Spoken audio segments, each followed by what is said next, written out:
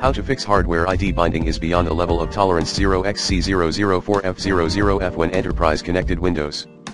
Here are some steps that would help fix hardware ID binding is beyond a level of tolerance 0xC004F00F when enterprise connected Windows.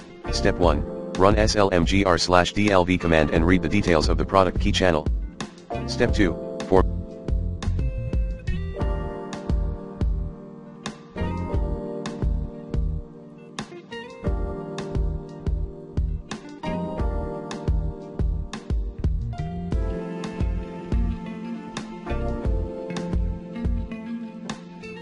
Mac, multiple activation key, 0xC004F00F error, reactivate your own computer system during the OOT grace period via online or phone activation.